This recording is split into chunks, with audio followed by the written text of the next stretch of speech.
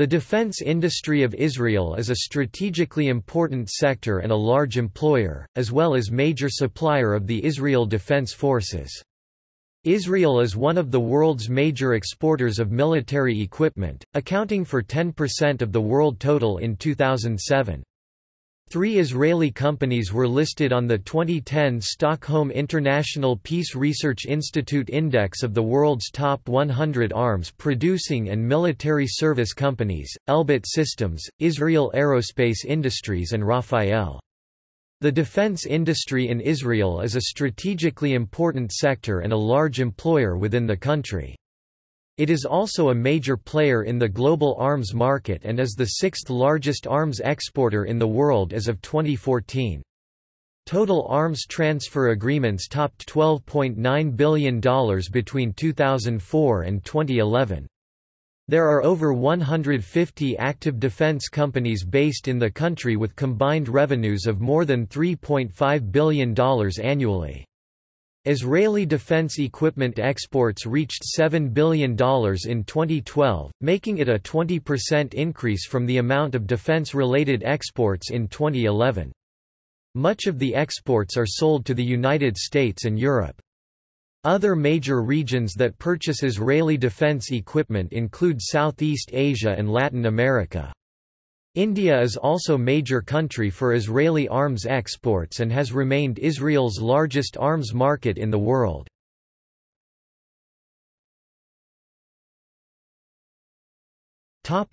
History.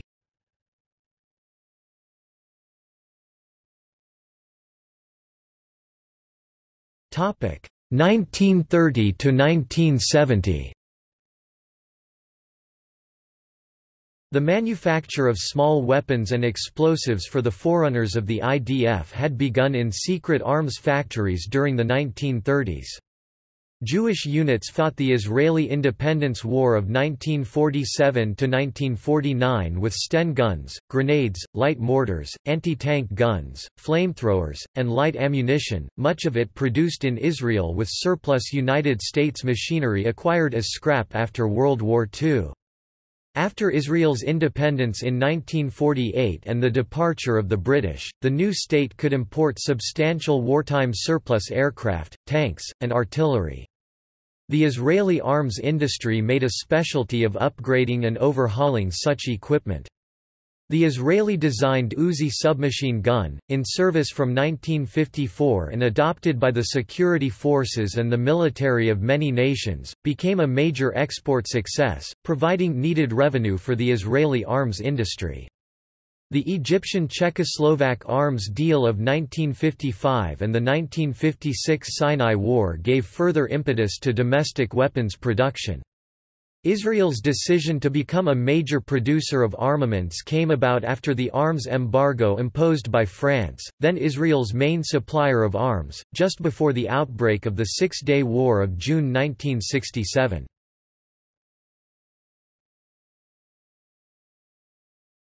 Topic: 1970s. By the mid to late 1970s, indigenous suppliers were delivering an increasing share of the IDF's major weapons systems. These systems included the Reshef missile boat, the KFIR fighter plane, the Gabriel missile, and the Merkava tank. The KFIR, based on plans of the French Mirage 3 acquired clandestinely through a Swiss source, was powered with a United States General Electric J-79 engine, but embodied Israeli-designed and Israeli-produced components for the flight control and weapons delivery systems. Domestic production reduced foreign exchange costs for imports, provided a degree of self-sufficiency against the risk of arms embargoes, and facilitated the adaptation of foreign equipment designs to meet Israeli requirements. A high concentration of well-qualified scientists, engineers, and technicians, a growing industrial base, and a flow of government resources toward military research and development facilitated the rapid expansion of locally produced military equipment.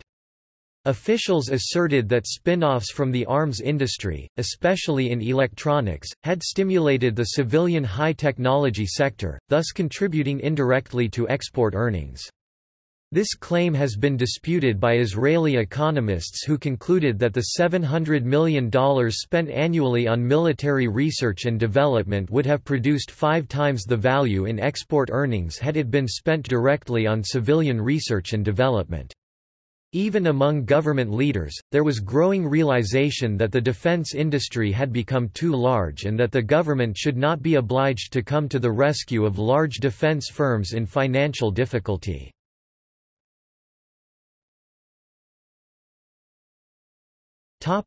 1980s.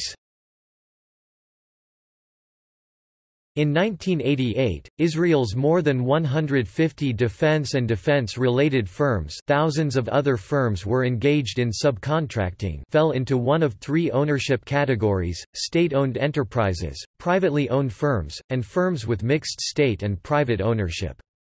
One firm, Armament Development Authority, commonly known as Rafael, was the main military research and development agency responsible for translating the ordnance requirements of IDF field units into development projects. Rafael had a unique status under the direct supervision of the Ministry of Defense. Total employment in the defense sector reached a peak of 65,000 persons in the mid-1980s, more than 20% of the industrial workforce. By 1988, however, retrenchment of the defense budget and shrinkage of the world arms market had exposed the defense industry to severe financial losses and layoffs that reduced the workforce to about 50,000 employees. The largest of the defense firms was the government-owned conglomerate, Israel Aerospace Industries (IAI), that manufactured the KF-IR and Arava aircraft, the RBY-Mk-1 light armored car, Gabriel antiship missiles, and high-speed patrol boats. IAI began in 1933 as a small machine shop, later catering to the maintenance and upgrading of the motley collection of aircraft acquired during the War of Independence. It continued to specialize in the overhaul and retrofitting of the whole range of aircraft in the Air Force inventory. Until the cancellation of the Lavi project in 1987, IAI had been entrusted with the development of the advanced fighter aircraft. The Factories of Israel Military Industries (IMI), another government-owned conglomerate, produced the Uzi submachine gun, the Galil and Tavor rifles, explosives, propellants, artillery shells, and light ammunition. IMI also specialized in the upgrading and conversion of tanks and other armored vehicles. Tadiran Electronic Industries was the largest private firm engaged in defense production, notably communications, electronic warfare, and command and control systems, as well as the pilotless reconnaissance aircraft (UAVs), of which Israel had become a leading manufacturer. Soltam, another private firm, specialized in mortars and artillery munitions. Growth of the defense industry was achieved by a mixture of imported technology and Israeli innovation. Israeli firms purchased production rights and entered into joint ventures with foreign companies to manufacture both end products and components. Nearly every electronics firm had links of some sort with United States producers. Purchase agreements for foreign military equipment frequently specified that production data and design information, together with co-production rights, be accorded to Israel. Nevertheless, American firms often were reluctant to supply advanced technology because of fears that Israel would adapt the technology for use in items to be exported to third countries on an unrestricted basis. Some American firms also feared that collaboration would encourage Israeli competition in already saturated world markets.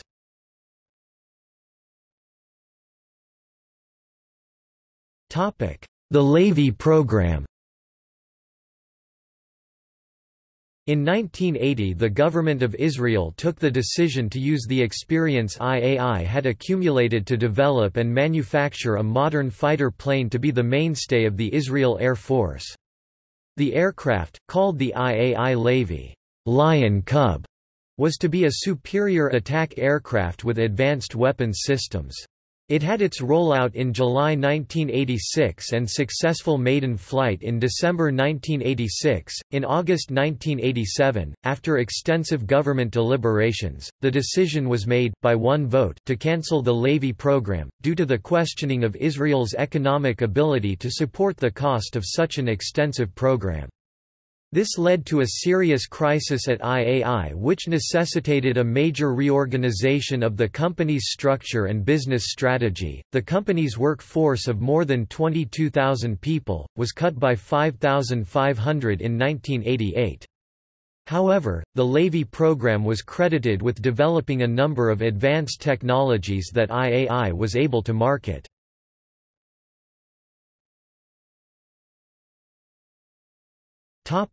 Foreign military sales and assistance. By the late 1980s, Israel had become one of the world's leading suppliers of arms and security services, producing foreign exchange earnings estimated at $1.5 billion annually, which represented one-third of the country's industrial exports. Because the defense industry was not subsidized by the government, it was indispensable for major arms manufacturers to develop export markets, which accounted in some cases for as much as 65% of total output. Foreign military sales at first consisted primarily of the transfer of surplus and rehabilitated equipment stocks and the administration of training and advisory missions. Particularly after the October 1973 war, however, foreign sales of surplus IDF stocks and weapons systems from newly developed production lines increased dramatically. Rehabilitated tanks and other Soviet equipment captured from Egypt and Syria were among the products marketed abroad. In addition to its economic and trade value, the expansion of the arms industry assured Israel of the availability of a higher production capacity to supply the IDF at wartime levels. It also provided Israel with opportunities to develop common interests with countries with which it did not maintain diplomatic relations and to cultivate politically useful contacts with foreign military leaders. Initially, most of Israel's arms sales were to Third World countries, but, owing to financial difficulties faced by these clients and to competition from new Third World arms producers such as Brazil and Taiwan, different sales strategies had to be adopted. In part through joint ventures and co-production, Israel succeeded in breaking into the more lucrative American and West European markets. By the early 1980s, more than 50 countries on 5 continents had become customers for Israeli military equipment. Among Israel's clients were communist states, China and Romania, Muslim states, Morocco, Turkey, Indonesia, and Malaysia, and so-called pariah states, South Africa and Iran. To some degree, Israel was restricted in its marketing by United States controls over arms transactions involving the transfer of components or technology of United States origin. In one well-publicized case, the United States vetoed the sale of 12 Kfir fighters to Uruguay in 1978. Intimidation of potential buyers by Arab states also presented a problem. Observers believed that Arab pressure played a part in decisions by Austria and Taiwan not to purchase the Kfir and in Brazil's decision not to choose the Gabriel missile for its navy. The broader issues of Israel's foreign military sales program were decided by a cabinet committee on weapons transfers. Routine applications to sell arms to countries approved by this committee were reviewed by the Defense Sales Office of the Ministry of Defense. The primary concerns were that arms supplied by Israel not fall into the hands of its enemies and that secret design innovations not be compromised.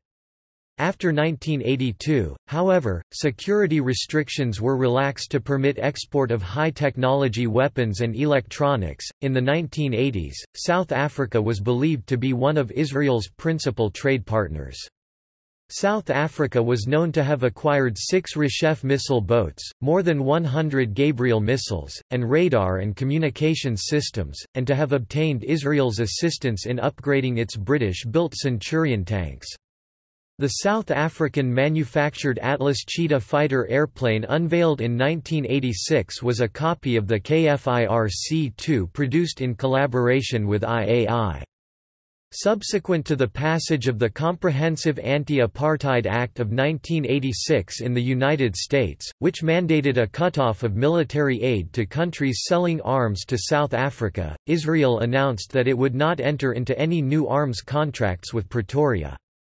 Existing contracts, however, which would not be cancelled, were reported to be valued at between $400 and $800 million. Military cooperation between Israel and Iran had been extensive since the 1960s, under the Shah's regime. After a brief rupture of relations when Ayatollah Sayyid Ruhollah Musavi Khomeini came to power in 1979, cooperation resumed. The Israeli Minister of Defense in 1982 acknowledged the negotiation of an arrangement worth $28 million, including spare parts for United States-manufactured airplanes and tanks in the early 1980s.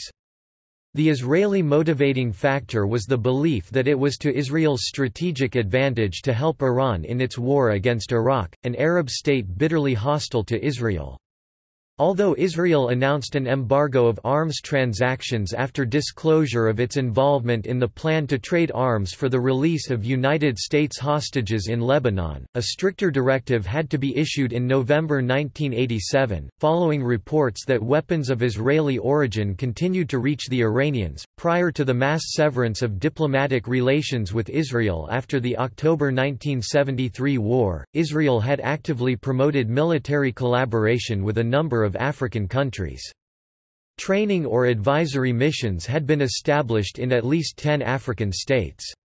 During the 1980s, Israel quietly resumed these activities in several places, most notably Zaire. Israel dispatched teams there to train elite units and to help reorganize and rearm a division deployed in Shaba province. Israel also equipped and trained Cameroon's Presidential Guard unit. Limited pilot training programs were extended to Liberia and to Siskay.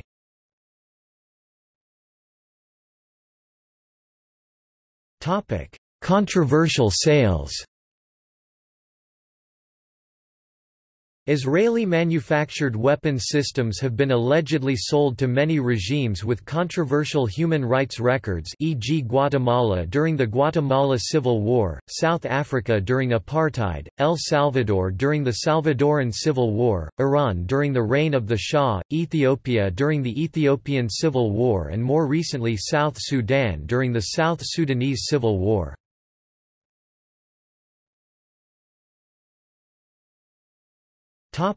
Aerospace.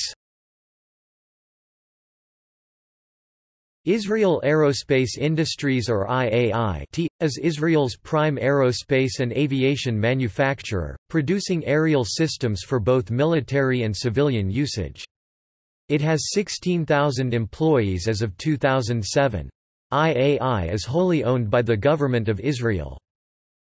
Israel is considered to be the leading UAV exporter in the world. According to the Stockholm International Peace Research Institute, Israeli defense companies were behind 41% of all drones exported in 2001 to 2011. Major manufacturers. Israel Military Industries Limited (IMI), also referred to as TAS Hebrew, Tes Hetzai Hasbit, is an Israeli weapons manufacturer.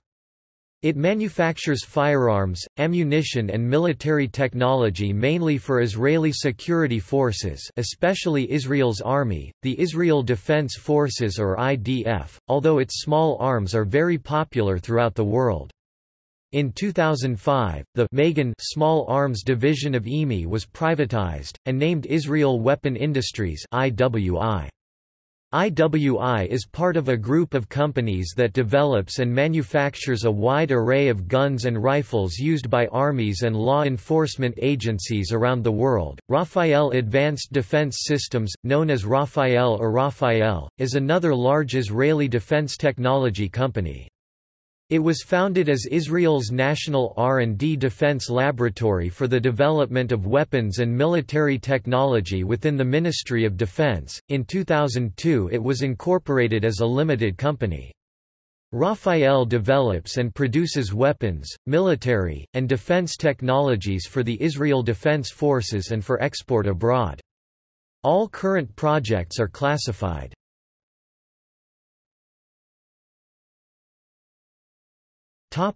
See also: Military equipment of Israel.